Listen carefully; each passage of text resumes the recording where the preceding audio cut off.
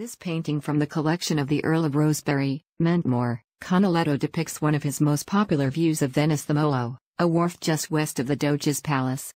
At the far right is the column of St. Theodore, set before the ornate library, which is next to the Zecca, the mint where the Republic's gold ducats, or zecchini, were coined, and the terracotta-colored public granaries. Canaletto used camera obscura technique to fully create photographic paintings. In fact, his reproductions of Venice are so accurate they can be used as scientific evidence, photographs before photography was even invented. Publication of the prints put Canaletto's paintings in a fixed sequence. The inimitable experience of fluidity gliding along the canal may even have suggested the arrangement that appears in Canaletto's paintings.